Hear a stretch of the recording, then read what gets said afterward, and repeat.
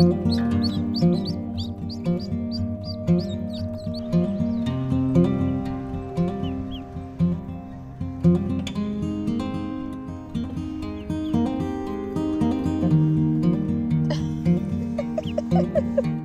flower friends, it's Nicole from Flower Hill Farm, and I wanted to introduce you guys to some new additions to the farm, and I'm so excited because this is something that I've been wanting for many years now. If you haven't noticed the little ones behind me, we have some new ducklings and I'm completely in love. So this is not our first go around with ducks. We had ducks for many, many years. We received our first ducklings and we started out with 2 and then we quickly expanded to, I believe we had 12, and we ended up losing quite a few to a predator, and this was at our old house. But I started out with ducklings called Pearl and Pepper, and they were amazing. They really were. And we ended up expanding and we brought home Henry, and then Henry and Pearl had babies, and we just had a duck city going on. We actually called it the Poultry Palace, Pitt's Poultry Palace. It was kind of funny, but anyway, what wasn't funny was the predator that we had at our old property was just relentless. We were losing 1 to 2 ducks a week, and it was just not okay. So I ended up calling a duck farm that was over by our old property, and I said, I cannot risk having the rest of my ducks just be slaughtered. So we had the duck farm come and pick up the rest of our ducks. But ever since, I have greatly missed having ducks. I always said I'd never have ducks again because they're the messiest animals that I've ever owned. They are the stinkiest animals that I've ever owned, but they also are really, I don't know, in my experience, they've been super friendly, and I'm so excited that we have them again. I'm getting pecked at. Okay, so you guys want to meet the littles. Okay, so, oops, I'm sitting on grapes because I don't know if you guys know this, but grapes are like a favorite snack of our ducks anyway. I know, you want to come here?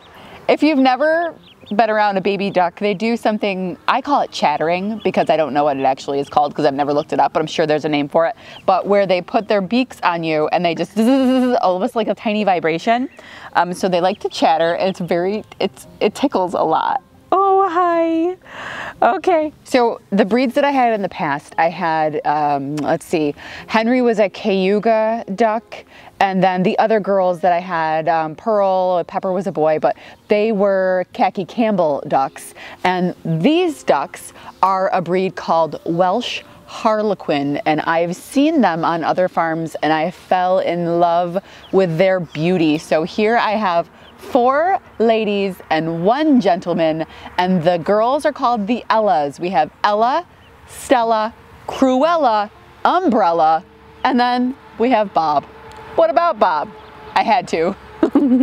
And Bob has a red piece. Where are you, Bob? There's Bob.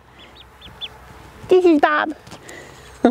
Bob's got a little bit of a red band on his leg, so I know who Bob is. Ducks are just the sweetest. Hi, Bob. You gonna chatter on my nose? I've had them chatter on my eyelashes before. You pull them right out on my lips. You just chatter on everything, don't you, Bob? I don't know if I'm ever gonna be able to tell the girls apart. Oh, Bob pooped on me. They poop all the time. But I have some experience with cooking with duck eggs, and I used to sell duck eggs at our old house as well. So I imagine we might start doing that again. But for ducks, you know, that's not gonna be a tremendous amount of duck eggs. We might get a dozen a week, you know. So I'm not doing it for the production of duck eggs. I just really am doing it for the company. And I had ordered a goose. I envisioned having a goose for a best friend, and I have gotten into arguments with people because some people have horrible experiences with geese and other people have amazing experiences with geese. But I think the louder ones are going to be the people who had bad experiences with the geese. So if you got a goose story, drop it in the comments. But anyway, I always envisioned having a goose best friend, and I had ordered a goose, and the company called me the other day, and unfortunately they had some fertility issues with their eggs and there were no baby geese. So maybe next year I'll add some geese to the farm. So we'll see, maybe 2023 is the year of the goose. He's already named and everything. It's okay, it's okay. So I'm gonna leave you guys with some ridiculously cute duck footage. But yeah, so the Ellas and Bob. So they are in a bulb crate right now. It's actually perfect for ducklings. For their first couple of weeks, ducks grow tremendously fast. They're only about 5-6 days old and they're already doubled in size. So much like chicks, but they grow even faster than chicks. So they don't get their waterproof feathers for a few weeks. So I'm not gonna be putting them in any cold water because they are like chicks. They need to maintain that, 90, 95 degree atmosphere. So they're in a brooder in my garage. I just take them out for like half an hour and put them in this little playpen. I know! So they're only in this little makeshift duck playpen for about half an hour a day. They like to stretch out, they like to run around. They really, really do, and they're amazing. So they're only out here for about half an hour a day. I do not leave them out here unattended. I sit here right on this bulb crate. And yesterday I had my feet in there. I was sitting in here with the ducks, and I have like a scratch on my ankle, and they kept trying to bite at it. It was so ticklish. I was squirming. I would, and I could spend all day with these ducks. We do not have a standing pond on the property, but what we do have planned is, I'm so excited because we purchased one of those large landscaping pools, like the ponds that you would get for like a koi fish or something like that.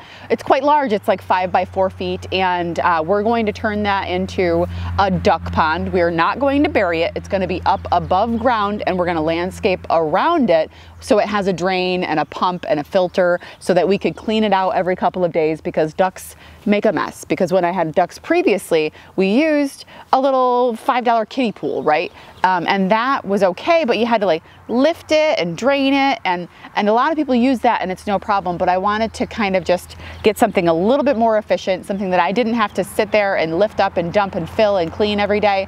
So this pond is gonna have like a whole system with it, with its filtration and a pump and all that stuff. I think it'll just make it a little bit easier to maintain the duck pond. So I'm very excited about that. It's a little bit bigger than a kiddie pool. It's deeper, it's definitely deeper, so they'll be able to do like their little dives that they do and stuff like that. I am excited for them. I cannot wait to let them have their first swim. And that's about it. So they'll have their own little area separate from the chickens. And the thing with ducks is they don't like to put themselves to sleep at night like chickens do. Chickens, when it starts to get dark, they go in the coop, they perch, they get up on their roost, and that's it. You shut the door. The ducks, however, don't do the same thing. There were many nights where I had to chase the ducks into their pen, and I think that that's why the term sitting duck is a thing, because they like to sit in the water overnight. They sleep on the water. If you don't put them away, in my experience, I mean, some people might have trained their ducks a little better than that, and sometimes all I had to do was go out there and say, all right, time for bed, and they go da, da, da, da, da, da, da, and they waddle over to their house and stuff. But it was a little bit more of an effort than chickens, so I don't mind though. Ask me a year from now if I mind, and I might change my story, but I missed Pearl and Pepper so much that I was definitely willing to put up with the stink and the mess to have duck cuddles. Okay guys, I'm gonna have to go right now because I have to harvest every single stinking stem in the hoop house, because I am having a huge bouquet bar tomorrow night. I am going to just cut everything down. I really do need to turn it over for the dahlias. What? Who's making all that noise? Chickens. Is there a chicken on the porch? Get down. Yes, there was a chicken on the porch. Gone. Okay. All right. I don't remember what I was saying. Okay, big bouquet bar. Yeah, tomorrow night. So I'm harvesting everything that's in the hoop house that's ready and good to go right now. And I'm opening up the Flower Hill Farm perch. Perch. Got poultry on the brain. I keep saying perch. So I'm opening up the porch for a big bouquet bar tomorrow night, and everything in the hoop house, it's gotta go. It's gotta go. Anyway guys, thanks for sticking around. Oh yeah, I'll make a video about that. I'm gonna probably wear the same clothes. So if you see me wearing this outfit, it's because it's the same day. So anyway, just left my hair salon. My boy Tommy is hooking me up. He even waxed my eyebrows today. Anyway, thanks for sticking around guys. We'll see you soon. That's my eye, Bob. That's my eye. I love you. I love you. I love you. I love you. I love you. I love you. So they're only in this playpen. Are you in a playpen? Hatchery. It tickles so much. They keep trying to stop. You're so sweet. Yes, you are. Yes, you are. Creepy. Oh, you're fast. went to Grapey.